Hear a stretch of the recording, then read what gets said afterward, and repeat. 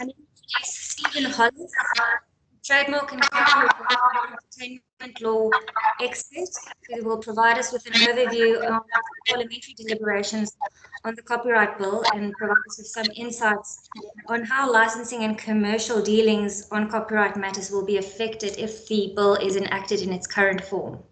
Stephen, over to you. Thank you so much, Robin. Thank you for inviting me today to participate.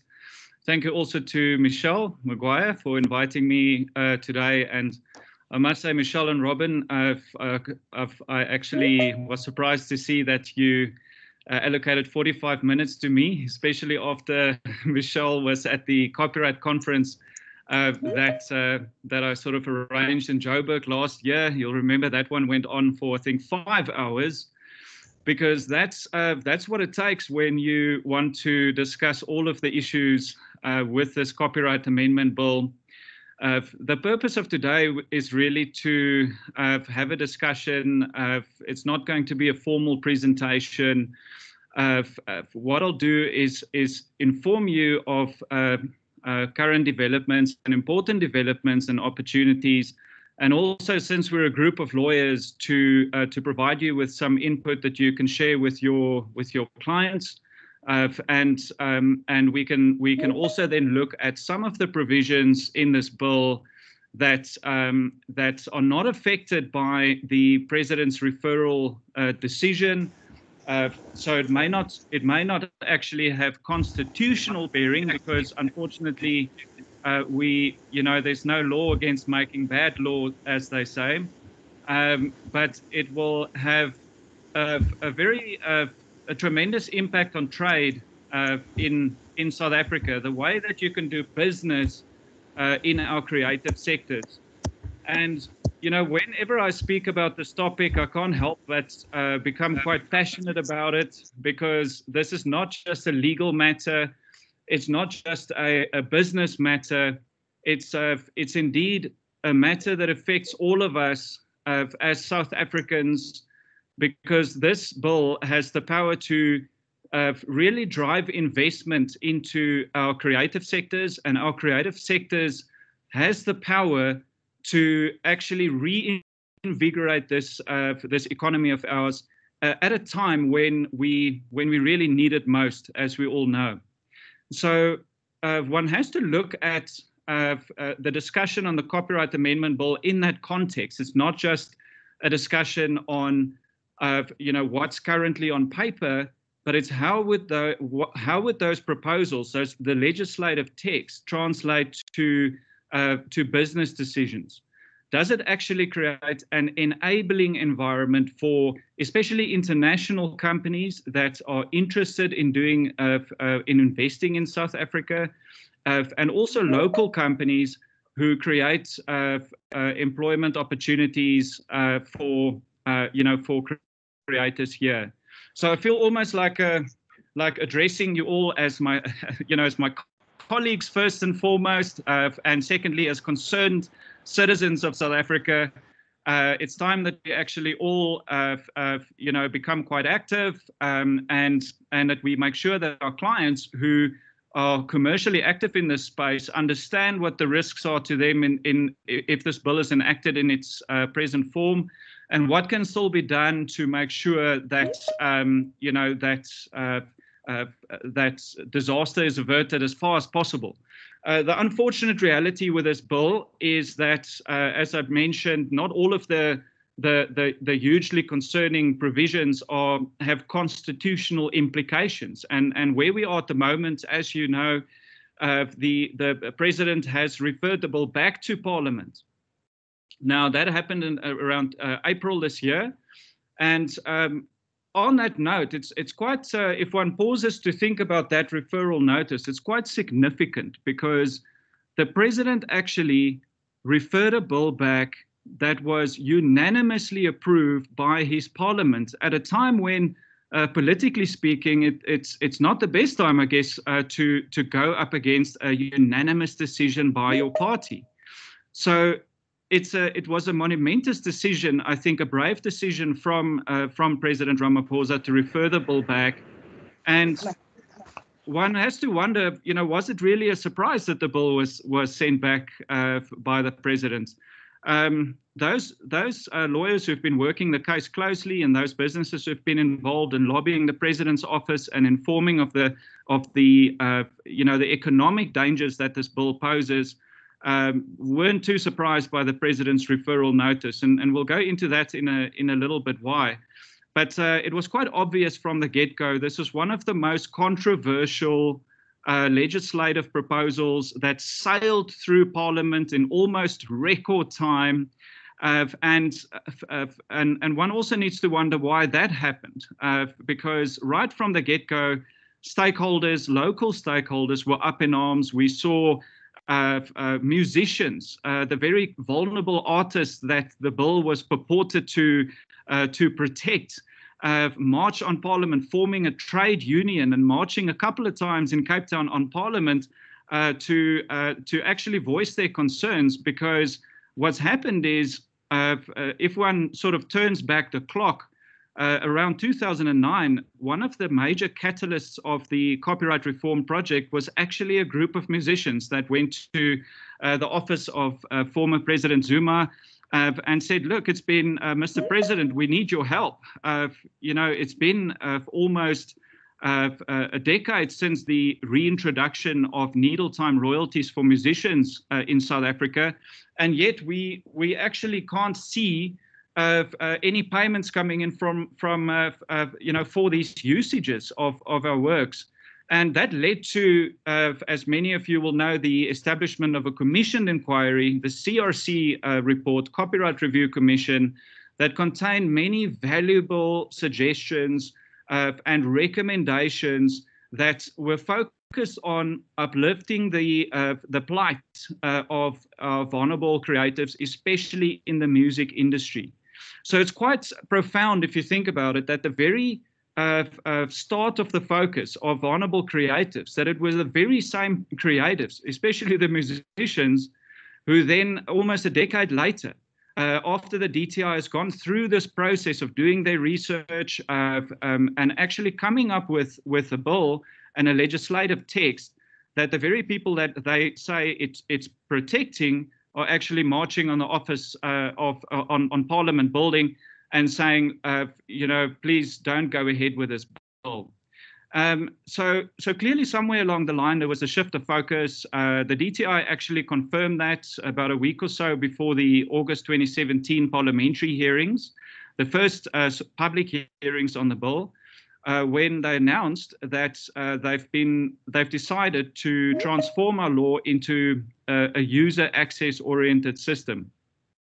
Now, there wasn't really an underlying policy statement or any impact assessment to support this really dramatic U-turn from, number one, focusing on increasing rights for vulnerable creatives and performers, and on the other hand, deciding we actually need to look at the rights of access that people demand nowadays, especially in a developing country. Now, these are all very difficult, and challenging topics that one needs to approach very carefully. One good place to have started was to conduct appropriate impact assessments to make sure how these quite radical proposals that governments included in the bill would actually impact on trade and investment and in each of these sectors that are affected. One of the major problems with the bill is that it tends to ignore the fact that there's more than one industry. It doesn't have a nuanced approach, and a lot of government's utterances on the bills have actually indicated that there was a misunderstanding that, yes, the Copyright Act is very old and it needs to be updating. Everyone is on board. Everyone agrees with that. But the way that works are created now differs significantly from the way that copyright-protected works were created in 1978. So you can't, when you legislate on let's say, updating the law, still bring up the old examples of, let's say, Solomon Linda, who on his own did a deal that wasn't good for him. We must look at ways of restitution to make sure that doesn't happen again. Now, that's fair enough. You can have a certain safeguard against that, but that can't be your broad approach. The reason I say that is nowadays copyright protected copyright works, especially copyright works where there's high financial investment, are not created by one person sitting in a study or sitting outside against dreaming and coming up with a poem or something like or a new song.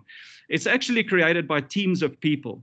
So especially the high investment yield projects, we're thinking feature film, we're thinking music works, we're thinking music videos, software development, etc., animation. You'd be astounded if you if you look up how many people are involved in a song. As a copyright lawyer in the music business, I've actually found instances where, and that's become the norm, if somebody infringes on your client's song allegedly, and you look up who the owners are, who created the lyrics and the composition, you'd likely find on successful songs that there could be 12 people who wrote the lyrics and 12 people who wrote who composed the music, and different producers involved. So when you look at the updating of the Copyright Act, and you actually base most of what you're trying to achieve on rectifying the wrongs of the past, when copyright protected works were created in a much different way than today, you're going to run into problems. And that's one of the very key issues that those who were involved in the first parliamentary hearings on the bills back in 2017, it was very clear to see there was a complete lack of understanding on government's part that there are so many different industries, and each one of them have their own rights models. Each one of them have their own contractual needs, to trade, not only in South Africa, but also internationally, globally. And now that we're entering into let's call it the digital age, we're already there, but South Africa's Act is, that was the other catalyst, right? It wasn't only to uplift the plight of our creatives, but it was also a stated policy objective that government wanted to uplift our, or not uplift, modernize our copyright regime, so that South Africa, to meet the challenges and also the opportunities that the digital era brings and that global digital trade brings. And as I'm going to show you, unfortunately, these two highly valuable areas for government to work on with respect to the law were just unsatisfied. It fell flat on its face, and we are actually at a position where what's happened with the shift away from towards more free access, more copyright exceptions and limitations, the introduction of the US-styled fair use system, but without any of the safeguards, without any enforcement, new enforcement mechanisms as they have in the United States, for instance, in statutory damages, to somehow balance the scales. What we have in South Africa is a weakening of the copyright regime here to an all-time and worldwide low. And the people who are looking forward to that are the ones who want to make more free use, unremunerated uses. And these include governments, they include tech companies who build very successful businesses on the basis of unremunerated usages or unfairly remunerated usages as well of copyright protected works over the years, since the dawn of the digital age, shaping the rules in their favor. And that's why we see in the rest of the world, and also quite recently, interestingly, while South Africa was grappling with updating its laws, we saw in the EU, there was a move by lawmakers to say, look, we've got to stop this growing value gap. How do we do that?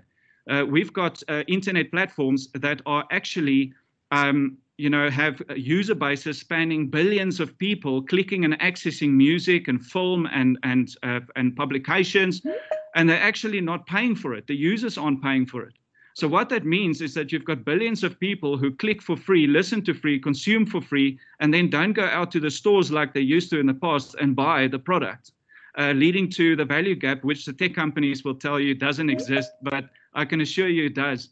So in the EU, actually a jurisdiction, as we all know, that we do share common law with, there was a clear move towards more regulation of tech companies, and to say, look, you're going to, and I think this was proposed in 2018 when our bills were not yet finalized, the controversial somewhat provisions, Article 13 and 17 of the European Directive for the Digital Market, that said we're going to place some more obligations on internet platforms to take responsibility for the content that is proliferated on their platforms, and also they must pay royalties or market-related royalties for usages, and make sure licenses are in place. While that was happening, South Africa's government decided to run in the opposite direction and to legislate for a regime that allows for unbridled free and open access.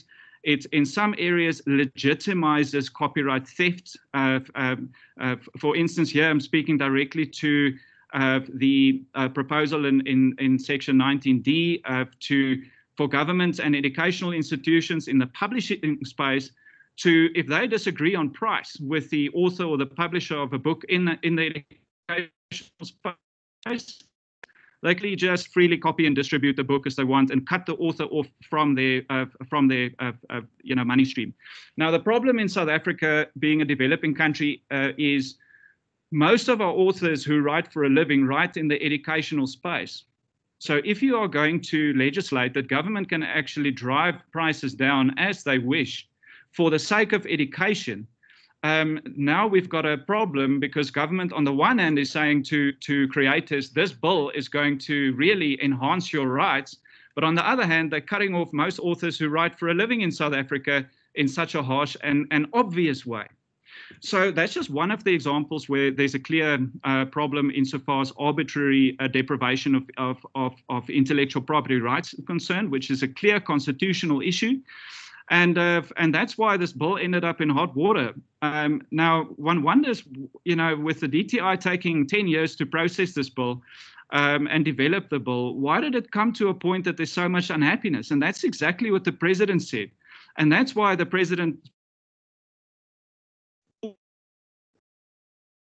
after the bill sailed through time for the purpose, I presume, to have the bills enacted before the general elections in May, because it contained a lot of empty promises for the very creators that we're speaking about, that they should vote because they're going to get increased rights.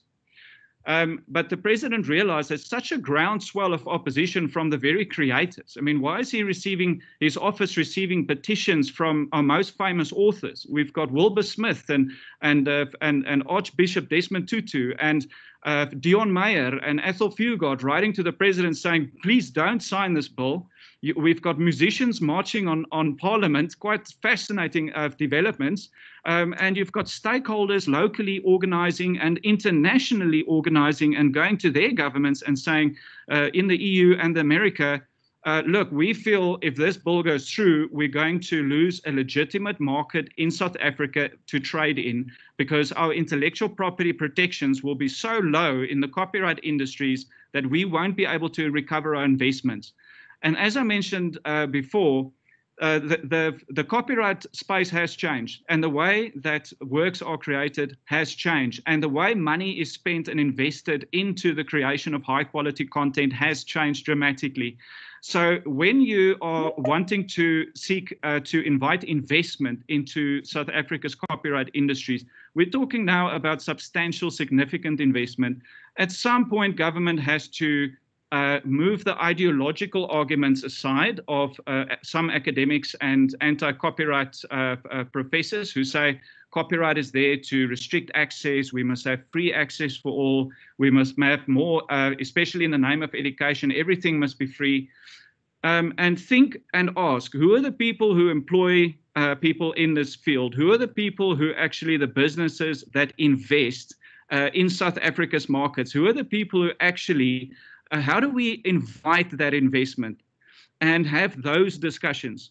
At this point in time, we we actually can't afford to be experimenting with ideological issues like that.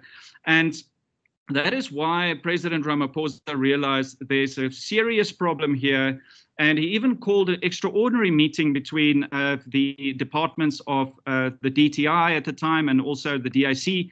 And he asked Minister Nathi Mthethwa and former Minister Davies, what is going on? You know, can you call some stakeholder engagements and have a meeting and find out what industry is so upset about? Why is the United States actually, the USTR, the Office of the US Trade Representative, investigating South Africa for to see whether we'll be in breach of AGOA and we might risk losing our GSP preferential tax benefits? You know, if I enact this bill, what's going on? Didn't you do your due process? And that was quite extraordinary in itself, because I'm not aware of a similar meeting like that where a bill has already gone through to the president, and the president actually said, "You guys need to come up with something here to inform me." And they had that meeting. Nothing really, you know, I think developed from there. And the president realized that stakeholders' concerns, as were communicated to him by submissions, some legal opinions from some of our top constitutional heavyweight lawyers, including Senior Counsel Stephen Butlander, informing the president that there's constitutional issues. Now, of course, even before this happened, and while the bill was being deliberated on in Parliament before a vote was taken on the bill, the Parliament, the National Assembly, appointed 4 experts, 3 of them local, and some of our colleagues. You'll know Andre Myburgh. Andre might even be on the call here. I can't see everyone, but I hope he is, because I want to ask him a question to illuminate to you. But Andre Myburgh, Wiseman Ngubo, who's an expert in the music business, understands digital licensing and rights management organizations and how they work and operate better than anyone. And then also Joel Baloy, who's incredible, knowledgeable on copyright, and is a professor at UNISA at present. And then we had the 4th expert was Michelle Woods of WIPO in Geneva, Senior Director in Copyright. All 4 experts informed, wrote hundreds of pages of very valuable recommendations before that these bills face constitutional and also issues relating to breaches of international treaties. One of the experts, Joel Baloy, even pointed out that due to the principle of national treatment in terms of the Berne Convention, if the bill were to be enacted as it was worded, that it would actually lead to potentially to a situation where South Africa's creatives would be worse off in South Africa than foreign creators would be here. The reason being, the Berne Convention says that there's these minimum standards, and if you as a country decide to legislate at a lower level than that, then that will apply to your people only and not to their counterparts in other Berne member countries, because there is that minimum threshold that you will have to respect. So quite astonishingly, this legislation, which was held out to really be the savior for our vulnerable creative communities, indigenous communities and creators, has actually had implications that the experts, the guys who were appointed by the National Assembly to advise them on the bills, informing that unless certain substantial additional work is done, these bills will not pass constitutional muster, and they will place us in breach of international treaties, and it will likely lead to significant disinvestment into our creative sectors. Now, despite the warnings from the experts, the bills went through. They sailed through, like I mentioned, in record time. I think the bills were approved by the National Assembly 4 or 5 December 2018, rushed through to the NCOP that deliberated on it in February of 2019, and then actually before the May elections, as it was deemed important for these bills to be enacted, it was presented to the NCOP. And the DTI said, don't worry, we've got it all in hand. We've looked at everything. And the 4 experts that were appointed by the National Assembly all basically gave the green light to the bills. They're good to go.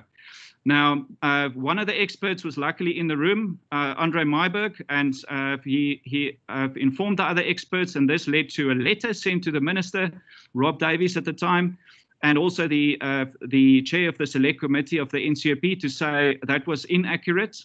We all raised serious concerns with the bills. Here's copies of our advices.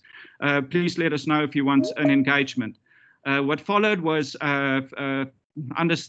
well, it was quite astonishing.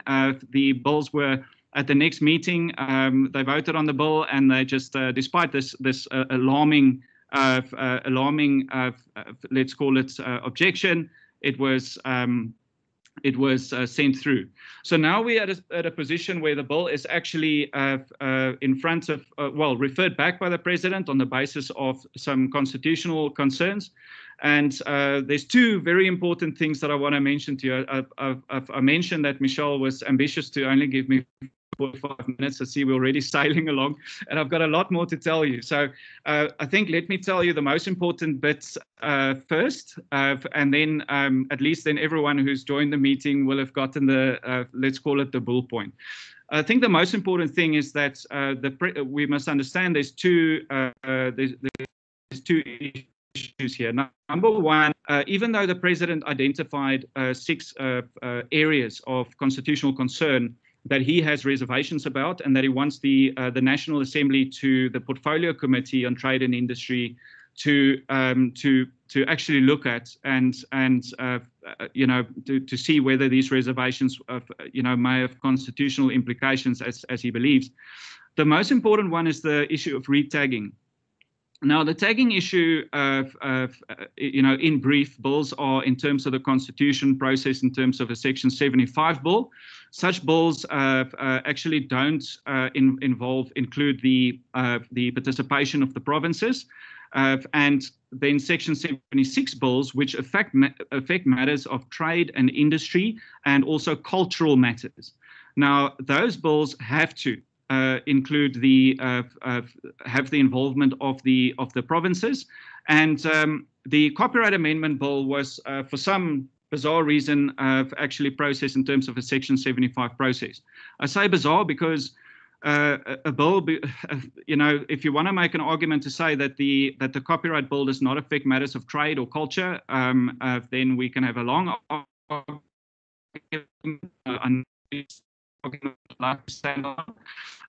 secondly, there's precedent. There's legal precedent for this. The IPLAB, the Intellectual Property Laws Amendment Bill, which also purports to amend the Copyright Act, was first processed by, in terms of Section 75, and President Zuma, former President Zuma, took legal advice on the matter, which and had an excellent opinion from Senior Counsel Gilbert Marcus that confirmed that this bill should be processed in terms of Section 76.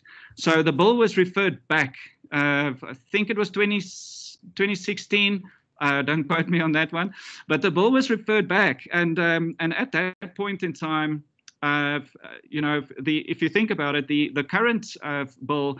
That bill also needed to be discussed by before the House of Traditional Leaders. It probably took a year to go through the provinces, and whether you like the IPLAB or not, it became an act, and the existing Copyright Act actually purports to amend that act through not directly but indirectly through the introduction of new exceptions and limitations to rights, which will affect the indigenous communities and how they can trade with their cultural works, and also the so-called contract override provision, which I'll mention again shortly, that basically says that any right afforded to you in terms of the Copyright Act, you can't waive it even if you wanted to.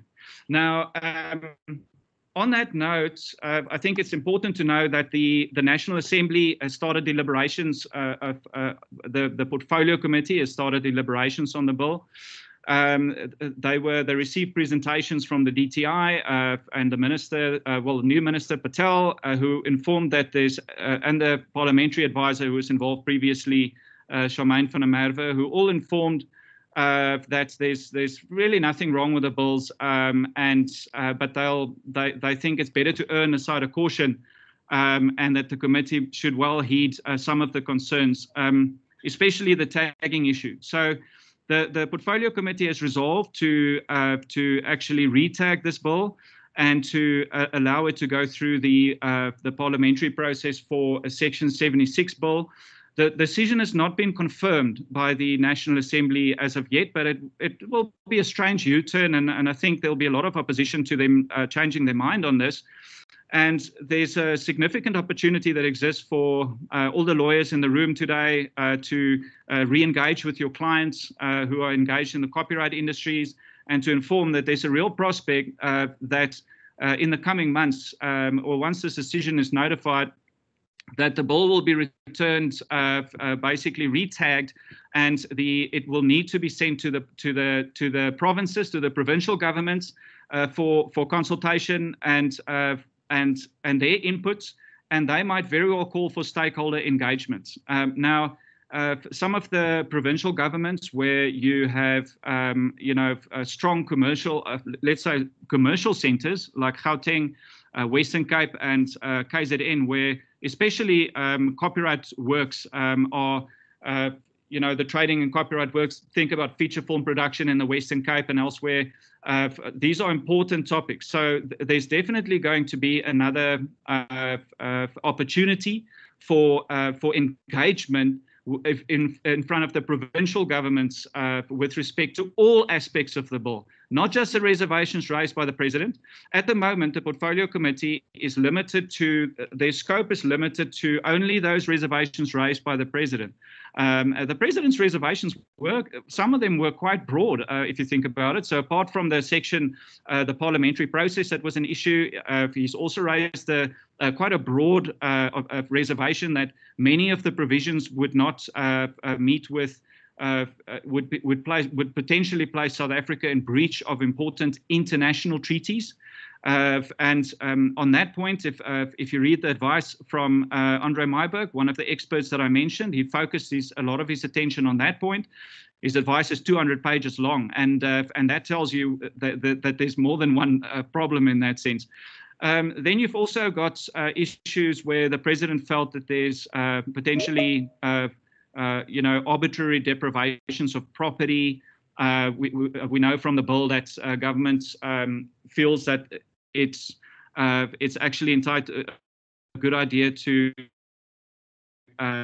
actually legislate for statutory royalties, compulsory, unwaivable royalties. Every actor that's ever acted in a film production or a music video or any audiovisual production in South Africa should now get paid for past and future works.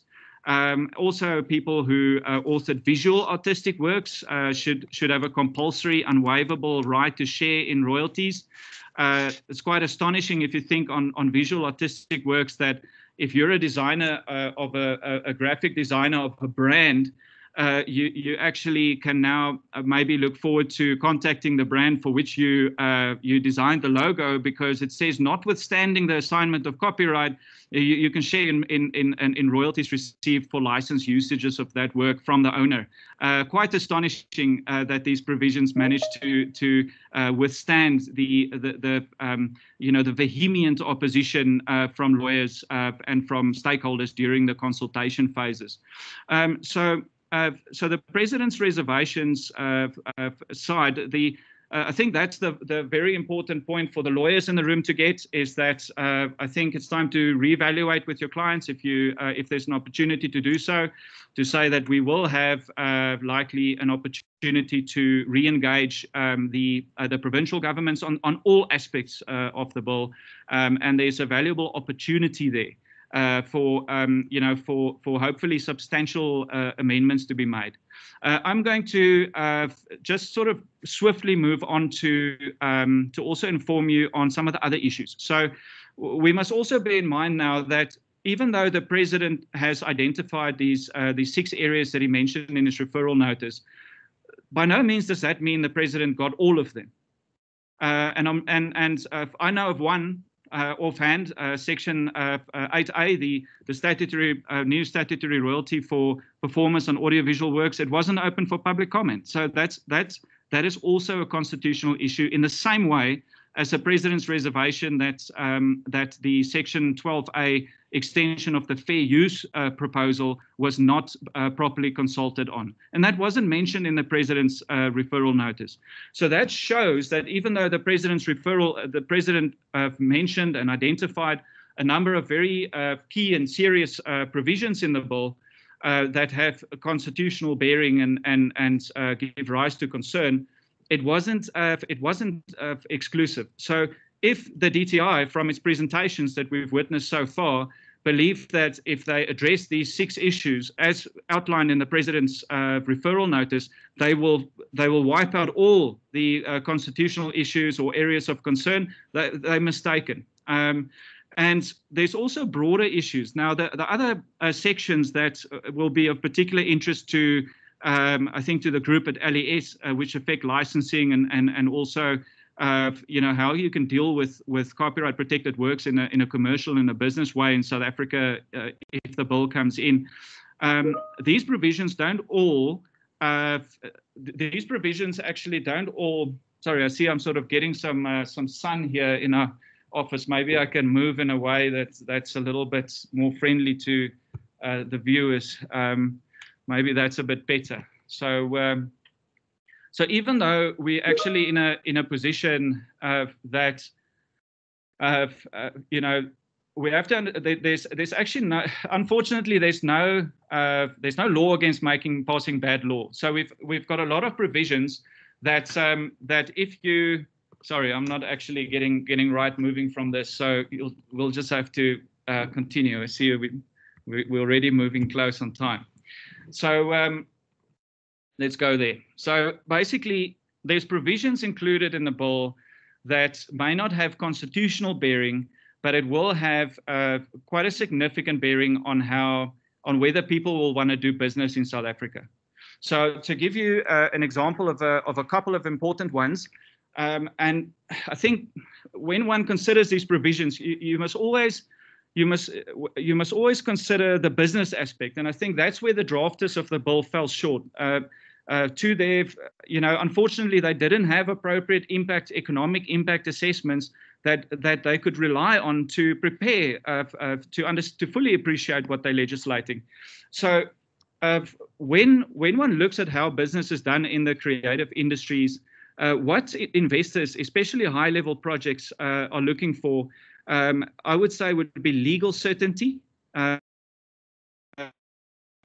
Investors want to know, we plan our financial layout for this big project. Think of a feature film, think of commercials, animation, software development.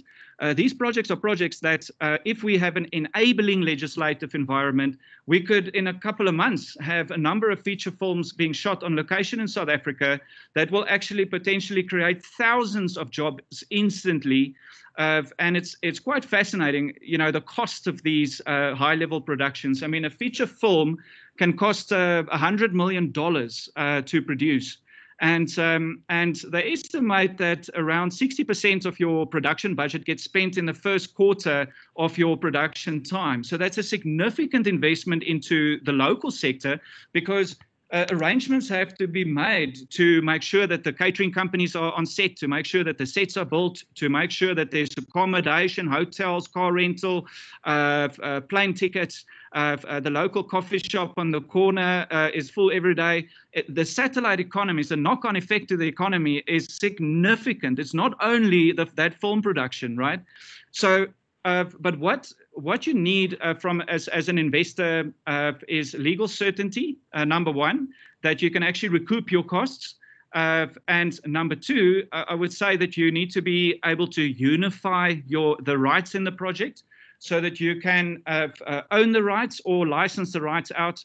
But without a unification of rights, it's a non-starter really, especially on high-risk financial investments. And then you also have to have proper enforcement mechanisms, especially in digital trade. and especially in a continent like Africa, where it's a problem all around the world. But I think we know we've got a big problem to deal with because we don't have we don't actually have effective enforcement mechanisms to deal with rampant piracy and also with issues like anti-counterfeit trading online. Huge opportunities were missed, on all of these fronts, unfortunately, because what the bill does is it makes it impossible really to unify rights. Number one, it limits the assignment of literary and musical works to 25 years maximum, and the bill contains this quite unique worldwide. I don't think it exists anywhere else. Provision, the contract override provision that I mentioned earlier, that says even if you are a beneficiary of a right in terms of the Act, you are not going to be able to waive that right. So government tried to help the artists who in the past have done a bad deal, and like I mentioned earlier, the mention of the lone artists. Solomon, Linda, etc., not recognizing that now we're dealing with multi-authored works. We're dealing with multi-authored works on a scale that we've never dealt with before.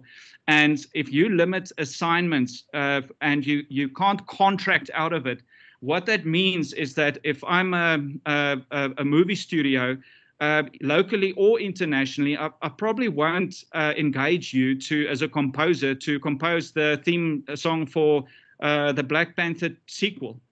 And I probably won't engage the services of a scriptwriter in South Africa because after 25 years, I lose the right to actually use that work. I might have to withdraw my product from the market when half of the copyright term has been satisfied, which is a third of the copyright term in America. So you can understand why American businesses are very upset about a lot of the proposals. Then you've also got, with respect to unification of rights, quite a crazy provision in the sister bill to the Copyright Act, the Performance Bill, that says after 25 years, every single actor that featured on that film that basically made a sound in the film will receive the exclusive rights to further commercialize the work from there. And if the movie studio wants to continue to commercialize the film, they'll have to do a deal with every single actor who featured on there and who had some sound recording added to the audiovisual work. So some of the intentions are good, I'm sure, but the bill actually goes so far that it makes it a situation where when people assess the risk of bringing a project here, even local companies, a local production company or local company making music videos will have to think, maybe we should set up an office in Mauritius, where we've got some tax, and we can also make sure that we can unify rights in our projects. And believe me, if local companies think that, and I know that I do because I speak to them, international companies think so too. And it sounds horrible when I say this, but during COVID, it was actually a horrendous time for our creative sectors, but it was also an indication of what our creative sectors would look like if there's major disinvestment and no projects being brought to South Africa. And if you think about these kind of provisions, and also there's actually many more, we just don't have time to delve into all of them, but there's a new, for instance, the administration that it will take to make sure you're compliant. Every single production company, whether you do commercials, films, television, music, will probably have to establish its own a new legal team and also an administration department of sorts to make sure that you make sure that you record all of these people who appeared in your production. You keep a record of them so that they can get paid royalties even before you get a net profit. It doesn't matter. If you commercialize, you have to pay. And we don't know what these royalties are. We don't know how it will be calculated. DTI was so unsure that they actually legislated for the minister, after the bill will be signed in after the general elections, because they ran out of time, for the minister to actually go away and to conduct his own impact assessment. Have you ever heard of something like that? So what if the minister goes away and determines through impact assessment that it's a bad idea? Does those provisions now just become bad law? It's a clear example of how not to make law. And unfortunately, what all of this does, and then there's also an introduction of a non-reporting of usages penalty that can cost a company up to 10% of its annual turnover if it doesn't report to each and every actor that performed in the film every act of commercialization before that act of commercialization takes place. Now, people, honestly, I think, even though there are other examples, once you consider this, and you place yourself in the shoes of a foreign investor who's interested in driving $100 million project to South Africa or to Australia, where they don't have those issues, where do you think it will go? I think there's a very big misconception that because we've got awesome people in South Africa and because the sun shines all the time, it's even shining on my face now, and we've got great shooting locations and great technical crews, the projects will just keep coming. And unfortunately, it doesn't work like that, because all of the major studios overseas, whether music, whatever content production, animation, software development companies, feature film, they've got lawyers like me and you sitting there saying, okay, it's your job to advise me on risk. Now, here's 10 countries that I'm interested in shooting in. I like South Africa also on that list. Okay, so advise me on risk. Those lawyers will simply say, look, at the moment, you're going to have to do X, Y, and Z, and you run risk of this turnover penalties and all sorts. You've got to have administration in place. You're going to pay out royalties, and you can't own the work for the duration of copyright without, after 25 years, doing a new deal with each performer that was featured, and you can't. You actually have to do a deal with all of the script writers, all of the musicians, and so forth. I think it's a bit of a no-brainer where people are going to go. And then just briefly, because I want to bring in a very important and interesting point. But just a last comment on on what people need. I think investors also need, it goes hand in hand with clarity in law, right? They need appropriate enforcement mechanisms. Now, at the moment, we know that the proposal is to bring in a sweeping range of copyright exceptions and limitations, including an open-ended fair use system that is not grounded by any counterbalances from an enforcement perspective. Really a field day for users of content and not for rights holders and for creatives. But what that does, there was a real missed opportunity, even though stakeholders did lobby for it, for some kind of a mechanism to allow lawyers to actually take action against defendants in foreign jurisdictions that don't own assets in South Africa. Something like site blocking, was something that was put on the table, and it was unfortunately other way by saying that instead of putting more infringement mechanisms available in the digital space, let's give more leeway for the tech companies. And there's a covert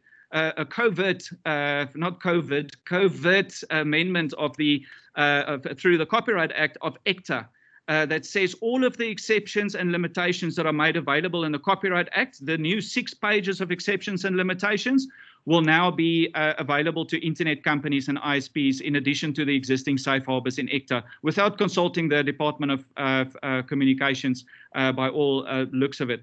There's I see we're right on time, but please stay logged in, because I do have a special guest star who I want to explain one of the areas that also affects implied license terms. And it's actually a point that only, to my knowledge, was picked up by him in his expert advice to the National Assembly. It's Andre Myburgh, who's a former colleague of all of us, from the legal community. He's also a former member of LES. And Andre, are you still online to take this question and explain the implied statutory license terms? Yes, I'm here. Great, Andre. Well, great to have you. Thank you very much for joining us. And please tell us more. The floor is yours. Right, Stephen, well, thank you for the opportunity. I think just one thing you mentioned earlier, you said my device was 250 pages. That was with the annexures. Without the annexures, it was only 121. But the provision that you're referring to is sitting in section 23 or thereabouts, which is the provision that deals with copyright contracts. And the formalities relating to assignments and licenses. So you've already mentioned the one about an assignment only having a validity for 25 years. There are other provisions in there as well. There's a new subsection 8 that I think everyone on this call would be interested in looking at, that introduces by operation of law a right to sub-license. So every license agreement in relation to copyright in South Africa would have an implied, statutorily implied right to sub-license unless it is excluded. This is the kind of uncertainty that can lead to all sorts of unexpected consequences. And it is in itself a pretty high risk topic. There are many provisions in the bill that have not been well ventilated. All the attention has been on fair use and the exceptions. But there is something that has recently happened that should draw our attention to one of the very first provisions of the bill. So the bill introduces a new section 2A right at the very front. And this relates to so-called computer program interface specifications. Now, this is the subject of massive litigation that has been going on in the United States for about 10 years now. The case of Oracle versus Google, where Oracle accused Google of infringing the copyright in a number of lines of its software code. Google defended on a couple of bases. One, that that these lines of the software code amounted to an interface specification. It related to a Java app. I don't want to go into the detail. And that computer programs could not work unless people could freely copy it. So Google based their defense on two grounds. The first one is the old idea versus copyrightable subject matter duality. You know, so an idea is not subject to copyright or can't get copyright protection. And the other one was that its use of those lines of computer code amounted to fair use. This case eventually, after 10 years, ended up being argued before the US Supreme Court literally last week. So the case started in 2010, and last week argument was heard in the Supreme Court after the case had gone between the California District Court and the Federal Court of Appeals for a number of years. So everybody is waiting with great anticipation on the outcome here, because this is the most significant copyright case the Supreme Court has heard in the past decade. Not so in South Africa, I'm afraid, because in August 2017, the copyright, May 2017 rather, the copyright bill was introduced with a clause saying that copyright protections does not subsist in the case of computer programs in interface specifications. So this was really predetermining the outcome of an Oracle versus Google case in South Africa, so that a company that is the owner of software code that is being taken for other purposes is now disentitled from bringing a case. Oracle versus Google would then never happen in South Africa because a company like in Oracle's position would not be able to start with the case in the first place, thanks to Section 2A(1)(b), right at the start of the Act. There's no explanation for this. There's nothing about it in the memorandum relating to the bill, nor in the preceding socio-economic impact assessment, which was a pretty bare-bones document. There's nothing to explain this at all, and it comes across as pretty arbitrary. Now, you know, the case could go either way, but the point I want to make here is that this provision was an arbitrary removal of copyright in a work that could, in other jurisdictions, qualify for copyright protection, with no explanation, no impact assessment, nothing. So that is something that one has to take into account. The other provision I want to mention is the very last one, which is Schedule 2 to the bill. When I was in the public hearings in Cape Town, August 2017, it seemed to me, I may be wrong, but it seemed to me that there was a lot of misunderstanding as to what Schedule 2 was all about from everybody, from parliamentarians, DTI officials, stakeholders. Schedule 2 has its origin in the appendix to the Berne Convention, and the appendix to the Berne Convention allows a developing country that accedes to it, if one can use that term, to benefit from a statutory license that that goes beyond what the Berne Convention allows. So it's a special dispensation to a developing country to make reprints and translations of literary works, published works, that are not available in its country. So Schedule 2 is based on the Berne Convention appendix, but then it got amended. And it got amended in a way that the Berne Convention doesn't allow. It was changed in certain significant respects that I won't go into. But the most important thing is that Schedule 2 ended up being anchored in the provisions relating to the formalities for exclusive licenses, the provisions that we discussed when I started speaking about it. So it actually makes no sense at all. The attachment of Schedule 2 to the formalities for exclusive licenses makes absolutely no sense, and it seems to imply that maybe all these Schedule 2 rights should, by operation of law, appear in an exclusive license. The wording doesn't justify it, but I don't know what the wording does say. So it is a very concerning thing, because here we have this massive set of provisions floating around with no apparent purpose in the Act, and it's something that one should be aware of. And yes, I think that's me.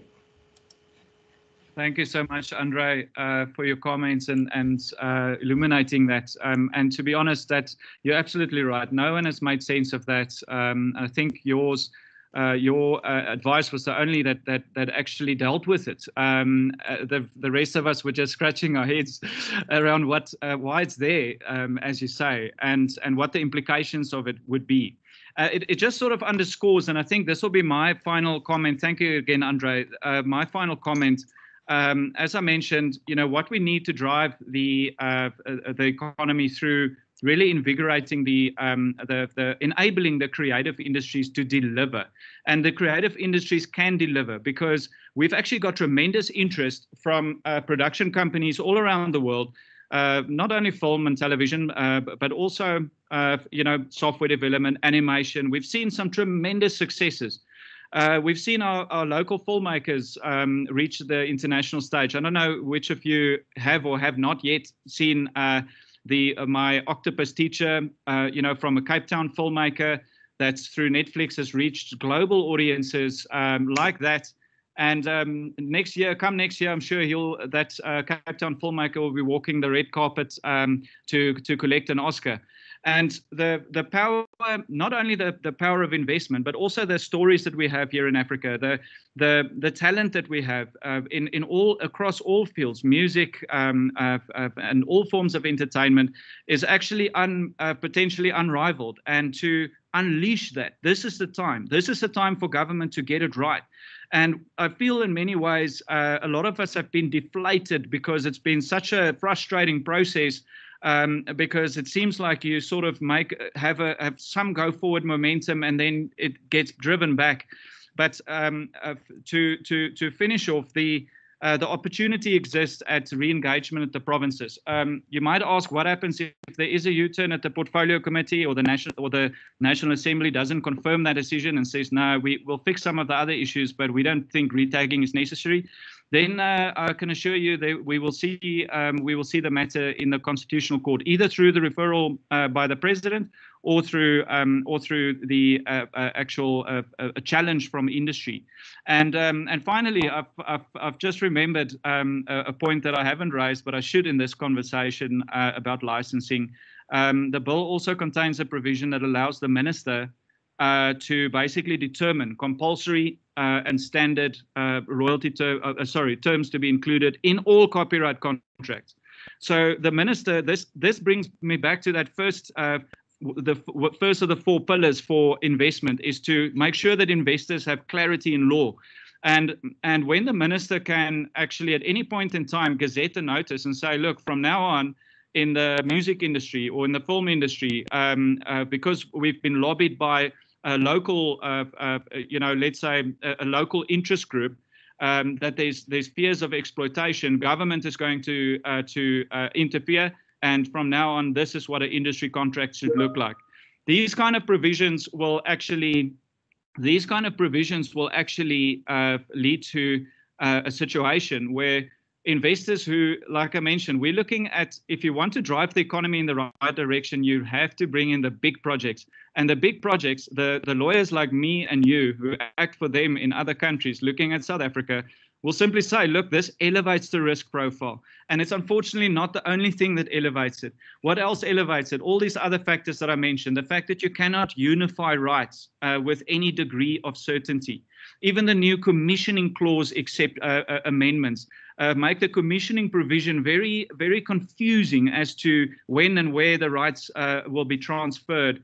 And all of this contributes to a situation of uncertainty, and probably the more likely outcome would be that the biggest investors will say, let's halt our projects for South Africa just for a couple of years. We need to see what happens when the dust settles, before we actually commit to this.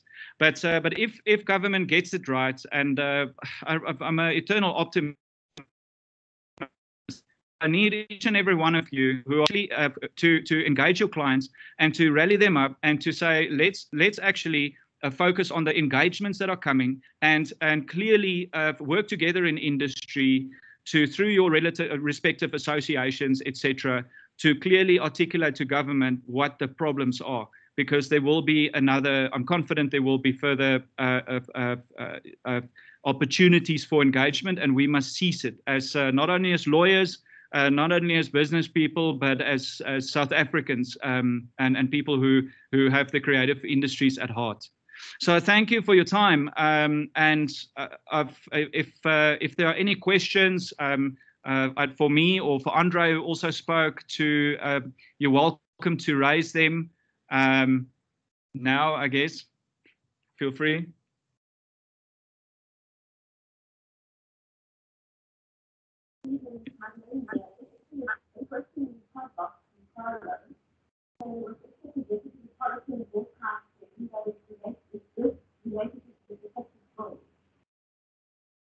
Sorry, the audio is just a little bit faint. Would you kindly repeat? There was a question, sorry about that, at the coast. There's a question from Carlos. He says, there was also presented a policy on broadcasting. Is this related to the defective bill?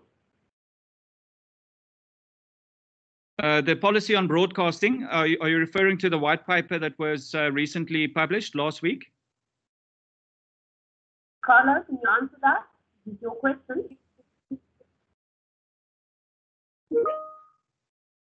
Okay, so yes, so no, the white paper is not related to the copyright matter, but it is equally concerning because it does contain you know, a number of at this stage it's just a white paper, so there's an opportunity of, I think, 8 weeks or so for stakeholders to submit their representations, and for those in the broadcasting space, I do recommend that you certainly do so. And the lawyers who serve clients in the broadcasting space have a very close look at that white paper, because there's quite significant changes that are being proposed to how broadcasting will happen, and quite a lot of restrictions being placed on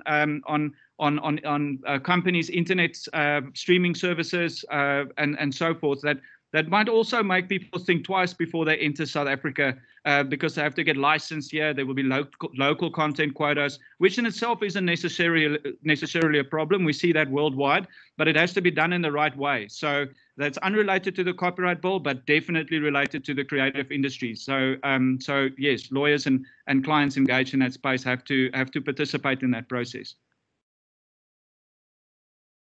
And then I believe we have a question from Carlo. Carlo, please go ahead.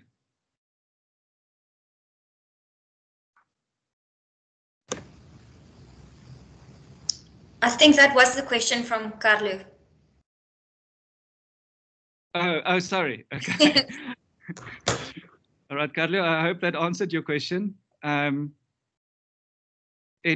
else? Well, if you can hear me, Stephen, I would have a second question, and that is it's now a while ago, but a while back, the South African delegation to the World Trade Organization asked a series of questions of how to interpret the famous three-step test, which plays a role in patent law and in copyright law.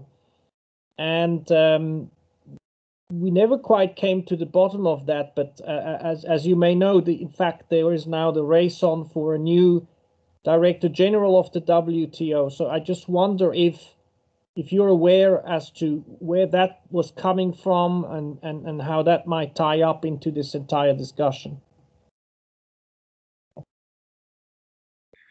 Thank you, Carlo. Well, my understanding is also that that inquiry, I'm not entirely certain, but I think that the inquiry was sort of answered in a roundabout way, that it wasn't really the forum for them to decide.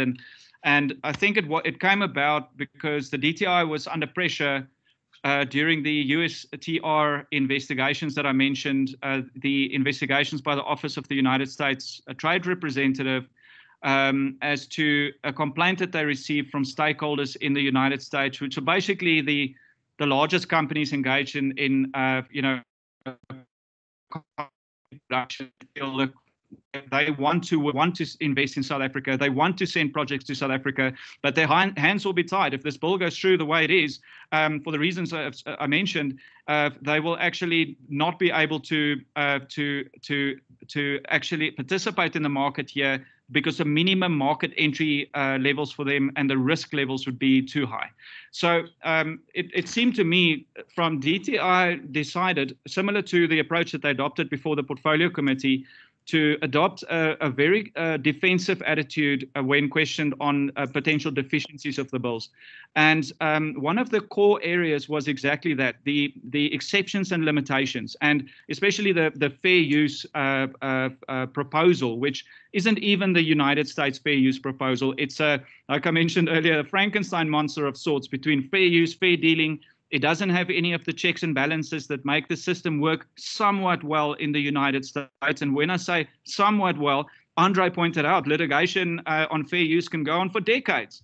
And in South Africa, in our particular market, with our problems with access to justice, with our creatives who are already not able to stand up for themselves and go all the way and slug it out with a big company in court.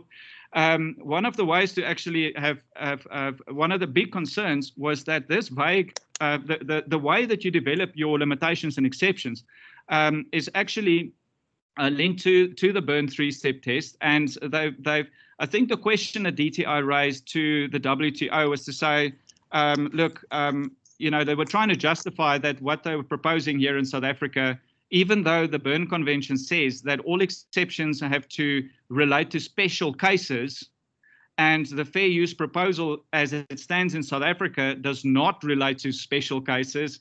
It's quite vague. We don't have any case law. Our courts can't look at the United States courts, etc. So I think they try to get a justification there for what they're trying to push through. And if they got the justification, they would have felt more comfortable in the discussions with US government, and they would have felt more comfortable in answering questions that will come now at the National Assembly and before the provinces. Does that answer your question, Carlo? Yes, thank you very much. Thank you for the question, Carlo. I think we're out of time, so if there are no more questions, we can wrap up. Okay, so thank you, Robin. I just want to say thank you for this platform. Thank you for this engagement. I think it's actually a very important platform. I'd encourage the lawyers who are interested to, actually engage further on this, to communicate with myself and our colleagues in the space, because what's coming now is a critical time, like I mentioned, and we need to make sure that our clients are ready. We need to make sure that that we are ready to constructively work with government and make sure that we actually, that the legislation that's eventually passed is indeed fit for purpose, fit for trade in the digital space, and that can actually lay the platform for South Africa, an enabling environment for FDI, and that can lay the platform so that South Africa be quite rightly positioned as one of the global preferred destinations for high quality content production. The interest is there, the lawmakers can make it happen, and we need to do what we can to help in the process. Thank you for everyone's time. Thank you. We went a bit over, but by my standards of going over, this has actually been very short going over. So thank you everybody. Thank you, Robin, and goodbye from a very sunny Joburg. Thanks, Stephen. We will post the recording on the LES website if anyone's interested. Thank you, Robin. Okay, sure. Thank you, Stephen. Bye-bye. Okay. Bye.